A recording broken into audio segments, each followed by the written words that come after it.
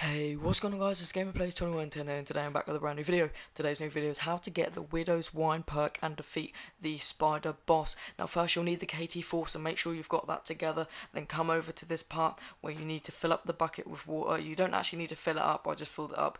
I don't know why really, but press RT or the R2 button depending on you if you're on Xbox 360, Xbox One, PS3 or PS4 to destroy the webs, and follow this path down here.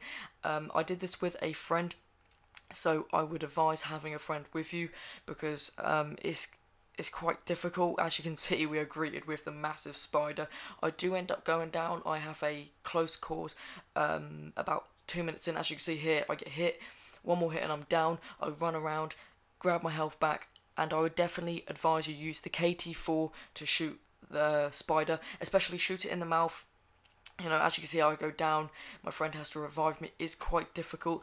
Of course, if you are a pro zombie player, of course, you can just, you know, do it by yourself or whatever and do it within about 30 seconds, whatever. But shoot it at the mouth. As you can see here, it backs off the spider. The spider then, you know, jumps back forward. It then releases eggs, as you can see there, spider eggs. Spiders come jumping out. There's about 20 of them. You just got to shoot them.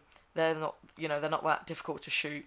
Kill those, and then as you can see, eventually I shoot it I think once or twice more, and there you go. So the roof does crumble onto the spider, and that is done guys. So that's the spider out of the way. Let's go grab our Widow's Wine perk. As you can see here, I'll just show you the spider just to show how creepy it looks. But if you do follow this path on the right hand side, you'll be greeted with a nice pinky purple Widow's Wine. Kinda, you know, matches dark matter on the Argus I've got there. But as you can see guys, hold X for Widow's Wine, and that's how you get Widow's Wine and defeat the boss guys. So if you guys did enjoy this video, make sure you hit the like button, subscribe if you're new.